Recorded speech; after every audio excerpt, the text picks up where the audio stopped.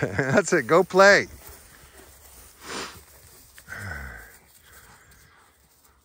This way, they tire themselves out.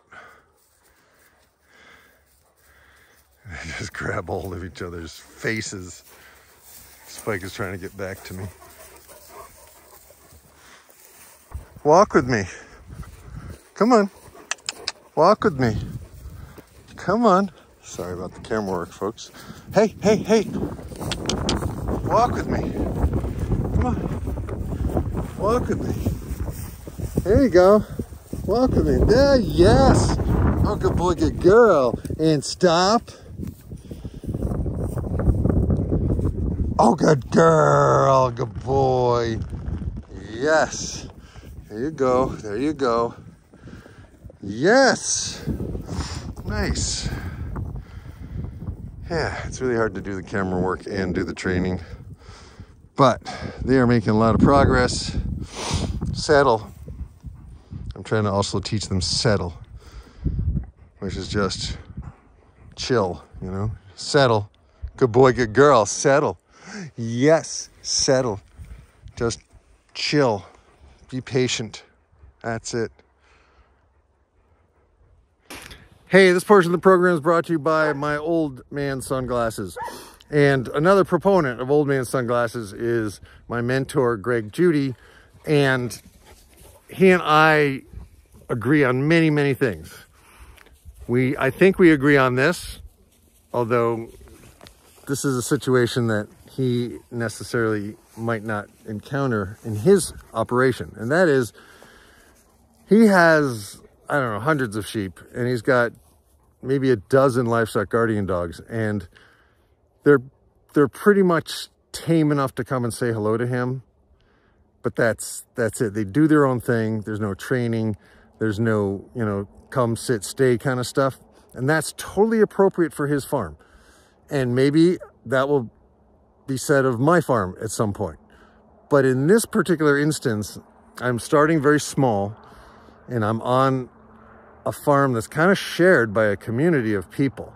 So these dogs have to be able to be controlled. And I have to be able to have somebody come and cover for me if I have to be away, or if I have something pressing going on in my life with my dad. So they have to have some manners. They have to have the ability to come when they're called, sit and stay, and recognize that the people on the farm are not coyotes, right? They are friends. This boy, look at this boy. Hi. Oh, my Spike. Oh, my Spike. Yeah. That's Luna. Hey, Luna. Hi.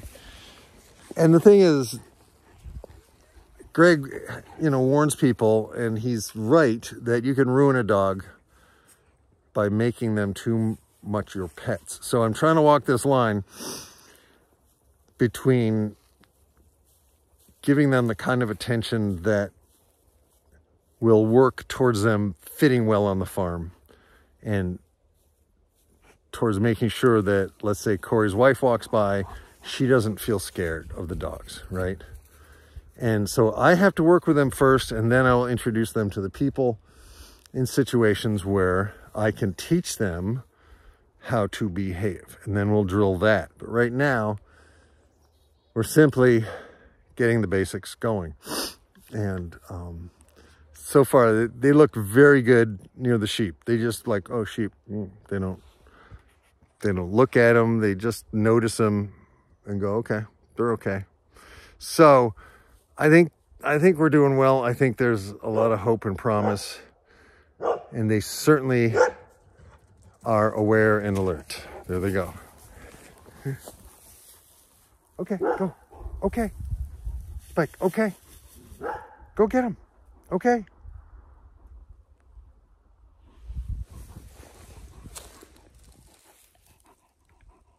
Go get him. It's okay. Go play.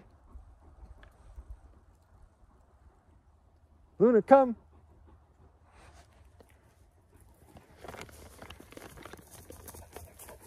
Good girl, sit. Oh, she sat right away. There you go. The other thing that I've noticed about these dogs is they have gentle mouths just like Labrador retrievers. So if you're not a coyote. Luna did kind of get in Spike's food space, and that was not pretty. They kind of had an actual fight, and it was not pretty. These dogs could certainly handle a bear. I'm sure of it. So anyway, that's the update for starting a farm from scratch. It's training livestock guardian dogs and training ourselves to be better livestock guardian dog stewards, and to make sure that we as their leaders are setting them up for success.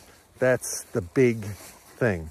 How can I set these dogs up for success, and how can I make sure that the sheep are set up for success as well, and so that the dogs aren't suddenly thrust upon them, which would panic them. So yeah, anyway, this has been 5 minutes starting a farm from scratch. Healing Pastures. It's not just a farm, people. This is church. This is church to me. And thanks for sharing it. Peace, love, grieviness. Over and out. Boom.